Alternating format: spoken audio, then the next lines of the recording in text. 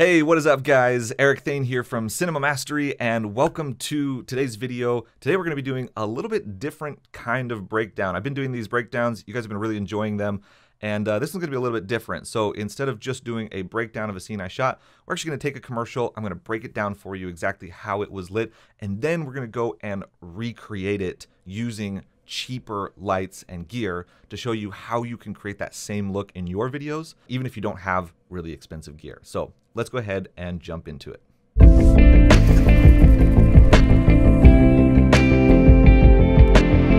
All right, so this commercial that we're looking at here is a collaboration between Xbox and Taco Bell. It's something I saw a few months ago. I think it played during the World Series or something like that. It really caught my attention just because it's really beautiful. If we play through it here, we've got a guy, sitting in his living room. He's taking a drink and he starts turning into Master Chief and goes like crazy VFX and all sorts of stuff. And then he goes out and saves the world, and it gets kind of nuts. We're not going to get into the VFX stuff, of course, but I did want to go through just this beginning scene because I saw this a few months ago and I was like, wow, that's really beautiful. I love the way that this is lit, and I want to kind of break down how this is lit, and then obviously we'll do a recreation of it as well. Now, first things first with this, I don't actually know how this commercial was lit. I wasn't there. I don't know the people that shot it. I haven't seen behind the scenes photos or anything, so I'm just like going in cold on this and just really just taking a look at what's going on in the scene, and then just breaking down how this was probably done. And there's a reason I wanted to do it this way, actually, specifically, rather than looking at behind the scenes photos, because it's one thing for me to go in and say, okay, well, this light goes here, and then you put this here, and you do this, and it's kind of like, just telling you exactly what to do. It's a completely different thing to be able to analyze a scene. And this is a skill that you absolutely need to learn as a cinematographer, is knowing how to analyze a scene and look at it and figure out how it was lit. Okay, so that's what we're going to be doing today. It's kind of like, they say, if you give a man a fish, you'll feed him for a day. If you teach a man to fish, you'll feed him for a lifetime, right? I'm going to teach you how to fish rather than just giving you a fish. If I just tell you this is what light goes where, then I always get comments where people are like, well, I don't have that light, and I don't have that brand, or my lights aren't as expensive, and I only have cheap lights and all that kind of stuff. But the reality is that doesn't matter. What we're going to look at is not exactly what gear was being used in this, but what type of lighting they're using, how they're achieving some of those effects, and it's those principles and those theory that are going to make your videos look better when you learn them, okay? So let's go ahead and jump into this. So the first thing you'll notice going into this, like the first thing that I always look for is we're trying to find our main key light. And we've got our talent here. Obviously, he's sitting in the living room holding his phone. We've got a few different light sources going on. So this main light that's hitting him, you can see it here on his face. We've got a little bit of light kind of coming down his face right there. It's nice 3/4 lighting. It's a little bit soft. So if you look at the gradation between the light and the shadow, you can see how it's a little bit soft, not really, really soft, but a little bit soft, hitting kind of the front of his face there. We've got the light breaking right on that corner of his face, exactly what we always talk about that we want. And then we've got this nice kind of silhouette on the back side of his head that is just framing him out really nicely. Now, for this light source, you can tell that it's obviously coming from up here somewhere. And here's a little trick. This light that's coming from up here somewhere is actually flooding all over the room. You can see shadows all over the place. You can see the shadow of the couch right there. You can see the light hitting the floor here, up on the wall. So it's kind of filling the whole room. And if you notice this shadow here, so we've got our couch right there, right? And then we've got the shadow of the couch. If you take this corner of the shadow and this corner of the couch and draw a line between those, boom, that'll tell you exactly where that light is. So that light is up here somewhere in this vicinity, hitting our talent here. Now, I don't know if this was shot on a set, like in a studio, or if this is a real location. I don't know how they hid that light up here. Who knows what's going on there. I'm pretty sure this is a pretty big budget commercial, so this could be a set, or they could be doing something else to hide it up there. If this was on set, then if this was a studio, this wouldn't have a ceiling, so you could just throw the light anywhere up there. But something's going on. Anyway, there's a light up there. We've got probably some sort of spotlight or hard light with diffusion in front of it. I'm guessing like a 4x4 frame. in front of that, just based on the quality of this shadow. So it's not a hard shadow, so we know it's not a really hard source, but it's also not really, really soft, so we know it's not really soft. And there's, there's no way to get a huge like 12 by 12 frame into this corner anyway. So it's got to be something like a 4 by 4 or smaller, which is hitting our talent here on his face. So we've got that light coming in. You can see that hitting the walls here. It's here. It's actually, it's hitting this wall over here. We've got this nice shadow line being created by this arch. And so you can see that kind of flooding the room. So if you look at these little hanging things up here, you can see that there's these shadows on the wall. And each one of those is actually casting 2 different shadows. So you've got a shadow right here that's kind of a harder shadow. And then you've got a shadow down here a little bit lower that's a lighter shadow. That might be hard to see. But each one of them is casting 2 different shadows. So this lighter, softer shadow is what's coming from this light source over here. We've got a soft light source coming there. This harder shadow kind of hits right there. And if we use the same trick, we take the corner of that shadow and the corner of the light and draw a line between them, you'll notice that it brings us right down here to this TV. So I don't know if this is actually a TV. My guess is probably not. We've got a light that looks like a TV, basically just blasting the entire room with a little bit more hard light. And basically what we're doing with that was just motivating TV light. We've got this whole like blue kind of glow throughout the scene that's coming from that TV, which makes it look like he's watching TV basically. It's not as bright as this light up here. Obviously we're getting more of a key on his face here, and then this is just kind of filling in the shadows. But there is that light happening right there as well. Now the most obvious lights in the scene are probably these practicals. So if you look at these lamps, we've just got a bulb in there.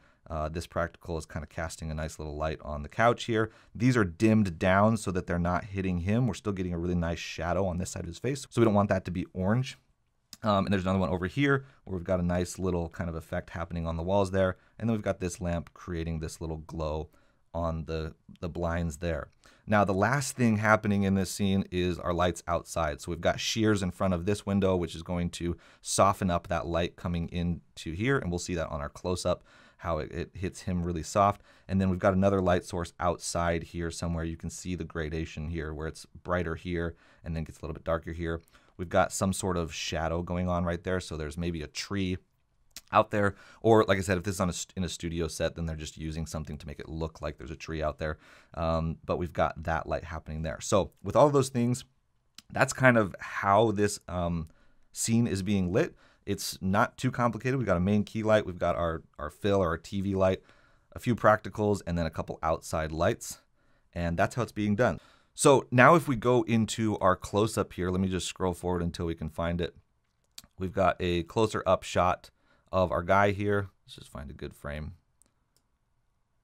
Okay, and we can see a couple things going on here. Mostly, it's pretty much the same lighting, but there's a couple things that I want to point out that are a little bit different that have been tweaked and changed just for this shot. And that's the cool thing about, when you're shooting wide shots, typically, you're just kind of roughing in your lights and getting your scene to look right. When you come in close, this is where you can really start to finesse your lighting and really adjust it. So we've got the same light here hitting his face on the front here.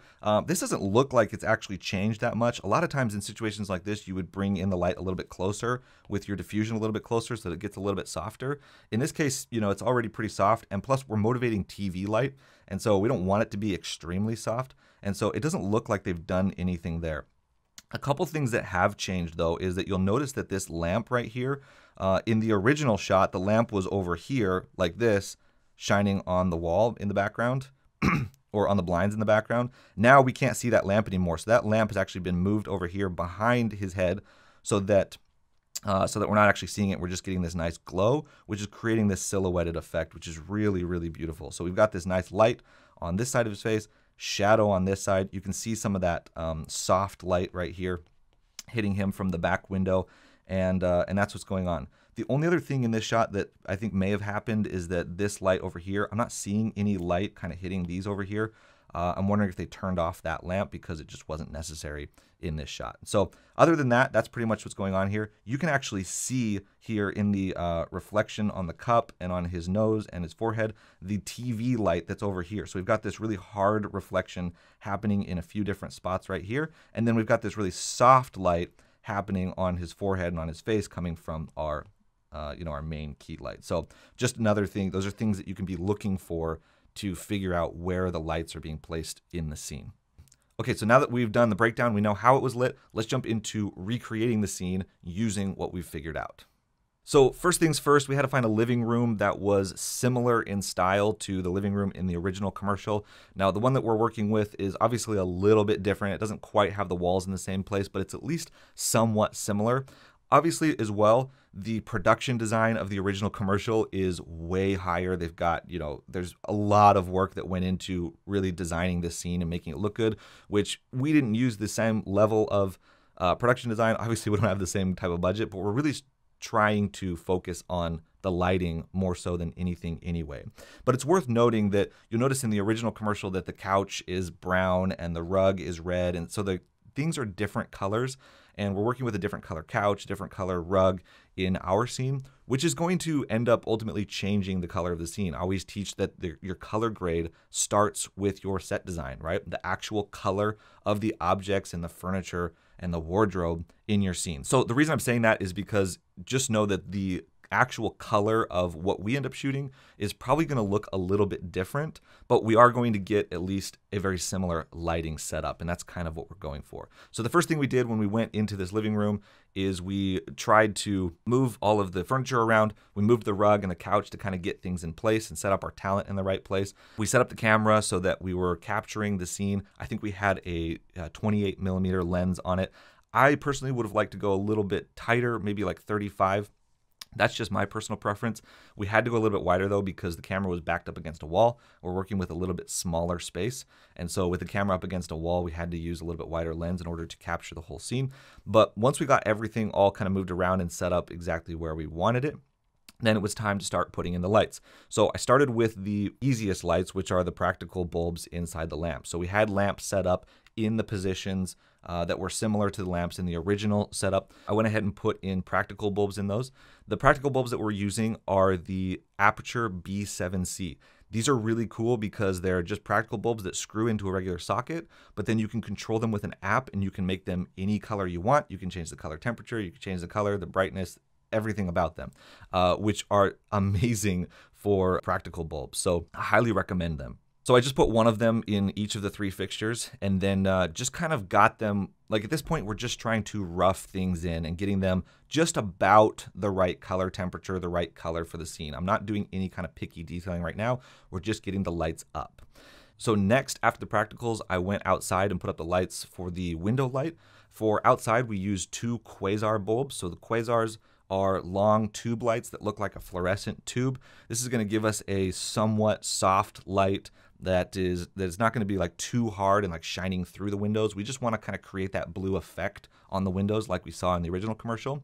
So I had each of those up on a C-stand up there, just kind of put them up high, and then I changed the color temperature to, I think, 6,000 Kelvin. So really cool, making them really blue because we want that kind of blue light coming through the windows. So next after that, then I went ahead and put up the key light because our talent had arrived at the scene at that point. And so we put the key light up. That was an Aputure 120D with a light dome in front of it. We originally had the grid on it, which is going to help focus the light forward. And then I pulled the grid off to see what would happen because I wanted to see, how much we were flooding the room with light by taking that off.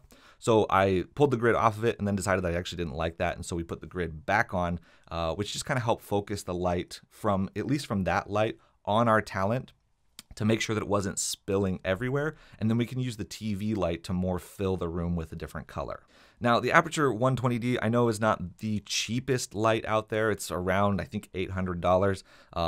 From my perspective, for what you get for the light, it is absolutely very cheap because the lights that they were using on this commercial were probably, like ARRI sky panels or some other ARRI lights, which they would use with a budget like this. Those are anywhere from $3,000 to $30,000 for a light. So $800 for a light that can do the same job is actually not bad. If you don't have $800 to spend on a 120D, you can always go with some of their cheaper lights that are just as good, just as bright, just as accurate, and are, you know, around $200. So there are other options out there if that's too expensive for you. Now, the last light that we set up was the TV light. What I did is I took my Aputure MCs, which are just little credit card lights that you can, you know, put up there that are magnetic and will attach to almost anything. We put them up on top of the TV so that they were out of the shot, and then used little pieces of Scotch tape to attach them just to make sure that they wouldn't fall, and then set those to the right color temperature to give us kind of that blue TV light coming forward onto our talent. So once we had all of our lights set up, then it was a matter of, well, now we just need to tweak all of them. And the cool thing about using you know, the Aputure lights and the B7Cs and the MCs is that a lot of them can be controlled with the Sidus Link app. And so I really just went into the app and stood next to the camera and started adjusting colors while I was looking at our reference image, trying to get everything as similar as possible. So we wanted to get, you know, make sure that our key light was giving us a really good skin tone on our talent. We wanted to make sure that the MCs were giving us a good room fill tone, so that bluish, greenish color. And then obviously the quasars we can't change, so we're kind of balancing to those. And then the lamp lights, we're trying to kind of dial in that orangish, yellowish color that's going to complement the scene really well. So once we had all that tweaking done and we had that all figured out, then we went ahead and shot the scene. We had our talent, you know, take a sip of his drink and actually do the action of getting the scene. And then we decided to go in for the close-up. Now, going in for the close-up, just like in the original one, we didn't have to change much. It ended up being mostly the same. So when we went in for the close-up, I switched to a 50mm lens just to get that nice longer lens look on this shot, which is probably what was used on this shot. And then the only change that we made here was we actually moved that lamp. Just like in the original one, we moved the lamp so that it wasn't on the left pointing to the right. We moved it so it was behind his head so we would get that nice glow around him, and then that was all we had to do. So we went ahead and shot that scene as well. Now, after we got everything shot, then of course the last step was to take all of our footage into the computer and start color grading. Obviously, again, we're not going to be able to get the exact same color because the setup is a little bit different, but I tried to get it at least as close as possible, but ultimately just tried to make something that looks visually appealing. And so I did a pretty basic color grade on it, basically went through and just selected each of the colors in the scene and tried to adjust them and match them so that they would create a harmonious color scheme. So I tried to get the lamps to match the reference image, making them, you know, at least close to the same orange and yellow light, and then also matching the room tone to that kind of bluish teal light that we were getting in the reference image. The only thing to be careful of when you're doing this is to make sure that you're not messing up the skin tones. And so in this particular example, rather than doing broad changes to color, like changing the color temperature or the tint of the image, I was really doing more spot color grading by actually selecting areas of the scene and changing the color there. So that way we were able to control the skin tones of our talent and keep those looking right while also changing the color of each of the individual lights around the scene. And I think what we ended up with turned out really nice. Even though it looks a little bit different from the original commercial, it still has a really nice vibe, and especially considering the small production value, considering that we were using much cheaper lights on this, I think we ended up with something that looks really, really awesome. So if you're a filmmaker that wants to learn how to create images that look cinematic, this is one of the best ways that you can do it, is by paying attention to what people are doing in movies and high-end commercials and breaking it down and trying to recreate it. This is a process that I call cinema hacking, and it's basically taking the techniques and the principles that that they're using in feature films, in high-end commercials, and taking those techniques and adapting them to your work. Even if you don't have the same expensive gear or a big studio or big budget, you can still use the gear that you have in order to create something that's amazing. But there are specific techniques that you have to learn in order to be able to do that. So if that's something that you want to learn, I've got a free 1-hour filmmaking training. I'll put a link to it down in the description below that teaches my top 10 cinema hacks and how I've used this process to create work that looks cinematic and land high-paying clients in my business as a filmmaker. So if that's something you want to learn, definitely check out the link down below. It's completely free. It's an hour long, and I go in depth into everything that you need to know in order to learn how to do this, how to start creating cinematic images using the gear that you have right now. Anyway, hope you guys enjoyed this video and this breakdown. Please let me know down in the comments if this is a format that you want to see me do more of in the future. I had a lot of fun doing this and shooting it, so let me know if it's something you want to see, and we will see you on the next video.